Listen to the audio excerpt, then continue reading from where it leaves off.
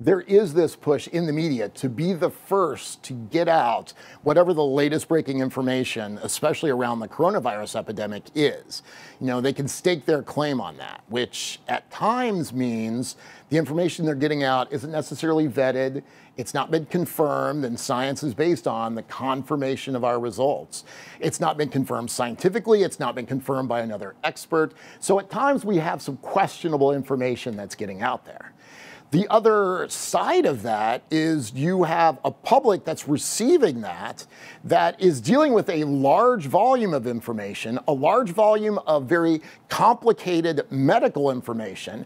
And as anybody who's been to their doctor knows, medical information inherently is filled with jargon and complex ideas. So you do have a clash going on right now where we're not giving ourselves the time, or in some cases the effective methodology, to do the best job at communicating, but we're pushing more and more of this content on a public that's not prepared to handle it. You're seeing some of that risk play out today, the risk of the public not understanding.